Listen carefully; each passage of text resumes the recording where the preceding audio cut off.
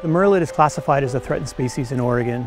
A species that's really unique because it's a seabird and it gets all of its food from the ocean where it moves inland into an old-growth forest for breeding.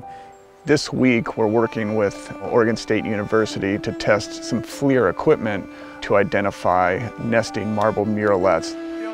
The work that we're doing today is hopefully going to give us information, give us data about where the birds nest during the breeding season, which appears to be critical to their conservation at the current time. We're using drone technology to essentially find a needle in a haystack.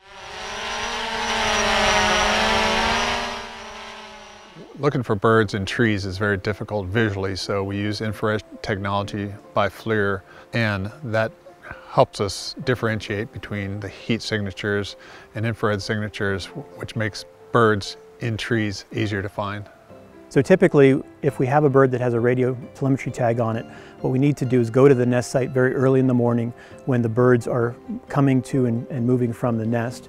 And that often involves a small group of people going out. It's a very short window of time that they have to determine whether the birds are coming and going from a particular nest tree. And if we don't see which particular tree or which location, we have to do it the next day and do it over and over. So what we're trying to do is see if we can use UAVs to kind of shortcut that, give us a broader period of time during the day. We could go out in the middle of the day or in the afternoon to see if birds are there. And it also gives us an opportunity to have potentially fewer people on the ground. And instead of having a large group of people, we can maybe go out with just a couple of folks to determine where that nest may be. We can work up through that. NOAA's partnering with the Oregon State University and Oceans Unmanned to use both unmanned technology and FLIR equipment. And it gives us a much different view of the canopy than what we would have otherwise.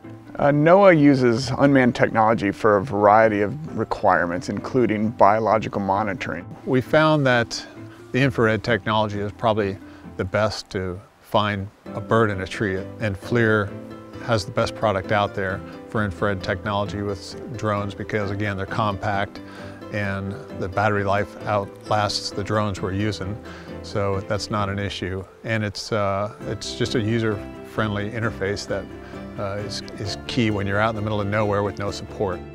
The birds really pop and are easy to see, so the FLIR View Pro attached to the Phantom 4 has become a very valuable tool, and it's kind of a leading candidate for the combination we want to use for this project.